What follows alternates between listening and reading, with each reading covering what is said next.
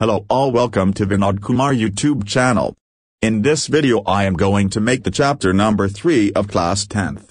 The name of the chapter is The Midnight Visitor, which is written by Robert Arthur Oswald. Did not fit any description of a secret agent Fowler had ever read. Following him down the musty corridor of the gloomy French hotel where Oswald had a room, Fowler felt let down.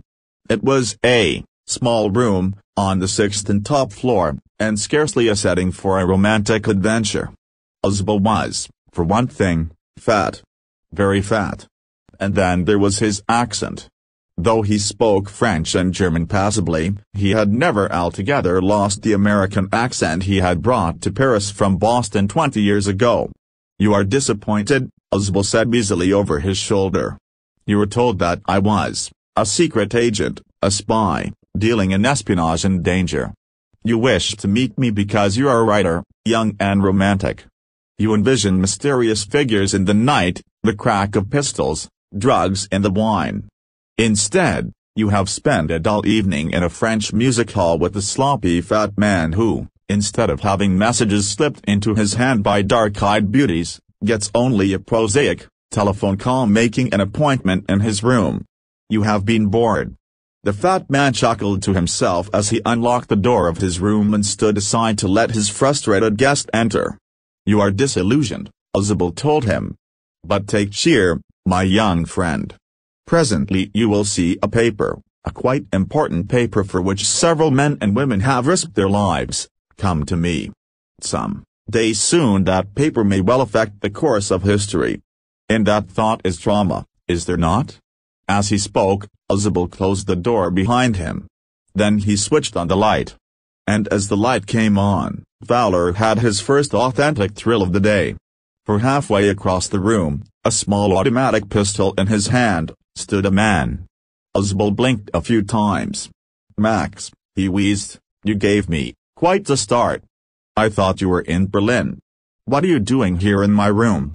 Max was slender, a little less than tall, with features that suggested slightly the crafty, pointed countenance of a fox. There was about him, aside from the gun, nothing especially menacing. "The report," he murmured. "The report that is being brought to you tonight concerning some new missiles. I thought I would take it from you. It will be safer in my hands than in yours."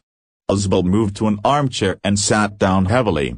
"I'm going to raise the devil with the management this time, and you can bet on it," he said grimly. "This is the second time in a month that somebody has got into my room through that nuisance of a balcony." Fowler's eyes went to the single window of the room. It was an ordinary window, against which now the night was pressing blackly. "Balcony?" Max said, with a rising inflection. "No, a passkey. I did not know about the balcony. It might have saved me some trouble had I known." "It's not my balcony," Oswald said with extreme irritation. "It belongs to the next apartment." He glanced explanatorily at Fowler.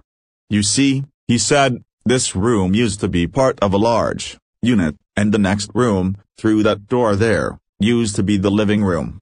It had the balcony, which extends under my window now. You can get onto it from the empty room 2 doors down, and somebody did, last month.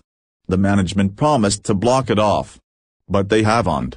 Max glanced at Fowler, who was standing stiffly not far from Oswald, and waved the gun with a commanding gesture. "Please sit down," he said. "We have a wait of half an hour, I think."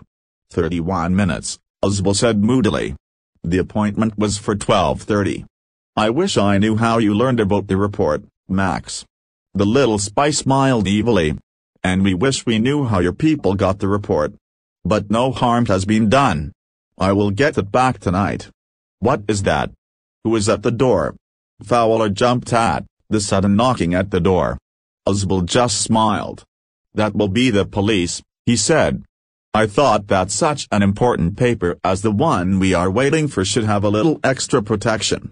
I told them to check on me to make sure everything was all right." Max bit his lip nervously. The knocking was repeated. "What will you do now, Max?" Oswald asked. "If I do not answer the door, they will enter anyway. The door is unlocked. And they will not hesitate to shoot."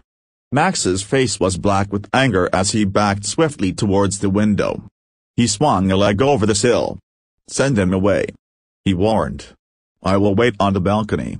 Send him away or I'll shoot and take my chances." The knocking at the door became louder and a voice was raised. "Mr. Oswald. Mr. Oswald."